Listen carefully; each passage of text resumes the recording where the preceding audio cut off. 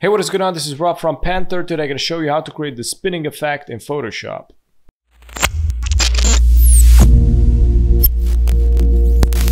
Okay, first step, I'm going to recolor the background. I'm going to go with this paint bucket tool, click on, select the color, go and click on this. I'm going to go with black, click OK, and just click here on the background. It's going to paint it black.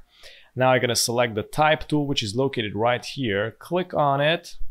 And go up here where you can see this black square, click on, and I'm going to go with a white color. Click OK. And click on the screen, type in whatever you want. From here, I'm going to press Ctrl T, press and hold Shift plus Alt, scale it up. By the way, this is the Mango Grotesque font. As you can see it here, Mango Grotesque Bold. This is a free typeface. You can download it and use it. I'm going to press and hold Alt and drag it up. This way it creates a new copy. I'm gonna also press and hold Alt to drag it down. So I got 3 copies. Okay, I'm gonna go to the layers, press and hold Shift, select all 3 types, right click, convert to smart object. Okay, from here I'm gonna go to the filter, blur gallery, and select spin blur. And this is gonna spin it.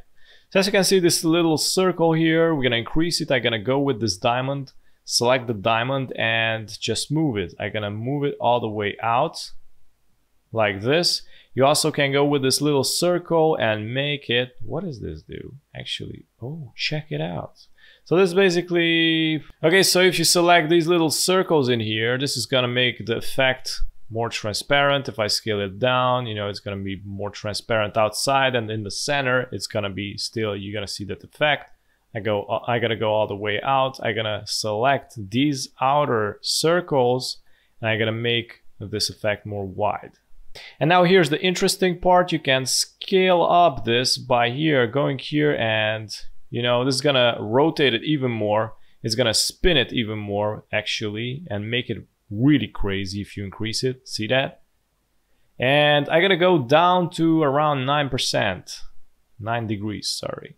So it's still clean and understandable what is written, but the outside is, you know, it's getting more spinny. And from here, I'm gonna click on OK.